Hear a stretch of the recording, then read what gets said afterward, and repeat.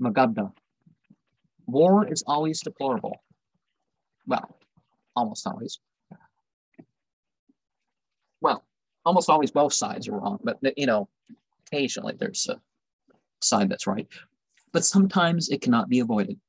And if that be the case, far from shunning it, a ruler responsible for the welfare of his people should carry it on resolutely and courageously, with the one aim in view of bringing it speedily to a happy conclusion.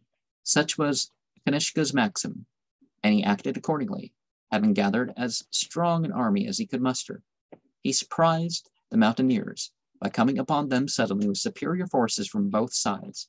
They made a desperate resistance, but he overthrew them, and leaving garrisons in some places of strategic importance, carried the war farther into the heart of the kingdom of Magadha. He descended into the valley of the Ganges, and hurrying by forced marches through the vassal kingdoms of Delhi and Shravasti, the Gandhara army marched in 4 columns toward the capital of the country. Sabahu, king of Magadha, met his adversary in the field near Pataliputra with an army that had been rapidly assembled, but he could not stay the invaders' victorious progress. In several engagements, his troops were scattered to the 4 winds, his elephants captured, and he was obliged to retire to the fortresses of Pataliputra. There he was besieged, and when he saw that no hope of escape was left, he decided to make no further resistance and sent a messenger to King Kanishka, asking him for terms of peace. The victor demanded an indemnity of 300 million gold pieces, a sum which the whole kingdom could not produce. When the besieged king asked for less severe terms, Kanishka replied, "If you are anxious to procure peace, come out to me in person, and I will listen to your proposition. I wish to see you. Let us meet face to face, and we will consider our difficulties." Sipahu, knowing the uselessness of further resistance, came out with his minister, and accompanied by his retinue, he was conducted into the presence of Kanishka, who requested him to be seated.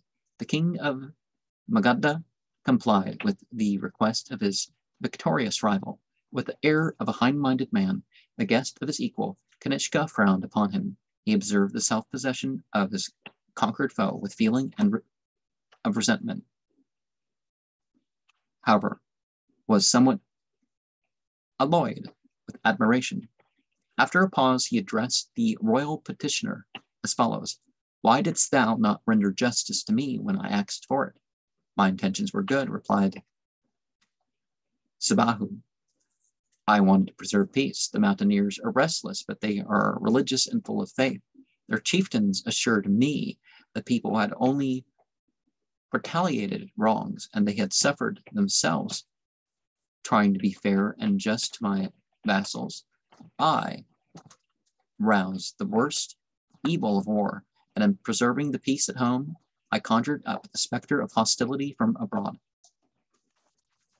He who would avoid trouble sometimes breeds greater misfortune." In other words, interrupted King Kanishka sternly, "your weakness prevented you from punishing the evildoers under your jurisdiction, and being incapable of governing your kingdom, you lost your power and the right to rule." "Sir," replied the humiliated monarch with calm composure, "thou art the victor, and thou canst deal with me at thy pleasure. But if the fortunes of the day had turned against thee, thou mightest stand now before me in the same degraded position in which thou now seest me. But the difference is this: I have a clean conscience. I have proved peaceful. I never gave offense to anybody consciously. Thou hast carried the war into my country. Thou art the offender, and shouldst thou condemn me to die, I shall die innocent, to be reborn in a happier state under more auspicious conditions. The Lord Buddha be praised. Well, that's where I would differ. I don't think Buddha wanted to be, praise be to Buddha instead of praise be to God or something. I don't see any indication of that, or that he wanted it to be about his personality at all. Kanishka was astonished at the boldness of the king's speech, but he mastered his anger and replied calmly, "Art thou so ignorant as not to know that a ruler's first duty is justice, and to me justice thou hast refused?"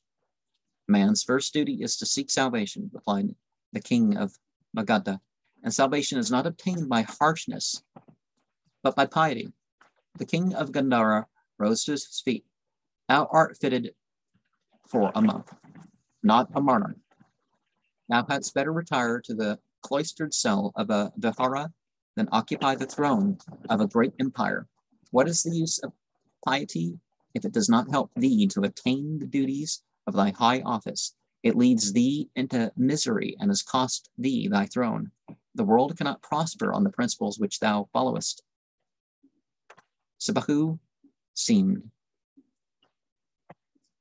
imperturbable, and without deigning to look at the incensed face of his vituperator, he exclaimed, "What is the world, if we but gain salvation?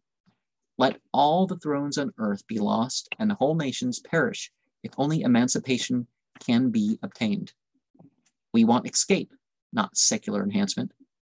Well, secular enhancement can be spiritualized. But Kanishka stared at the speaker as if unable to comprehend his frame of mind. And Sabahu, without showing any concern, quoted a stanza from the Dhammapada, saying, "The king's mighty chariots of iron will rust, and also our bodies resolve into dust. But deeds, 'tis sure, for aye endure."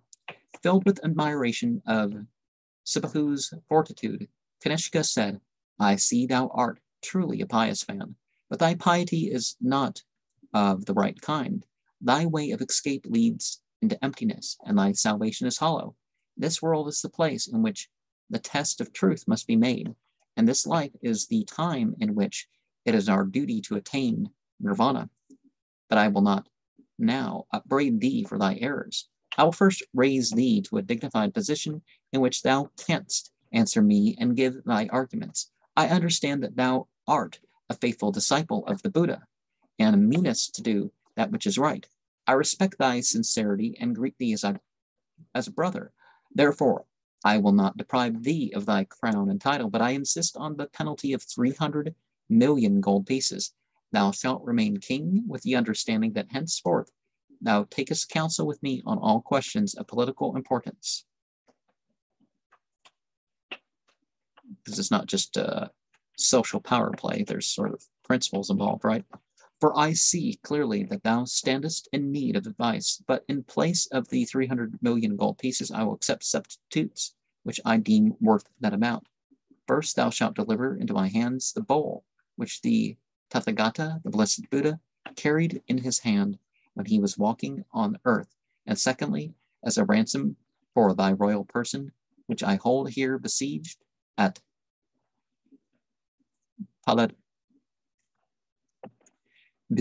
in Patalaputra, I request from thee the philosopher Ashvaghosha, whose fame has spread through all the countries where the religion of enlightenment is preached." Well, Buddhi yoga kind of was contained to India, Pakistan sort of area initially, yeah. And then it turned into Buddhism. The vanquished king said, "Truly the bowl of Buddha and the philosopher Ashvaghosha are amply worth 300 million gold pieces, and yet I must confess that thou art generous and thy conditions of peace are bare." "Do not call me generous," said Kanishka, embracing the king of Magadha. I am only worldly wise, and it is not my own wisdom. I have learned the maxims of my politics from the Blessed One, the great Buddha.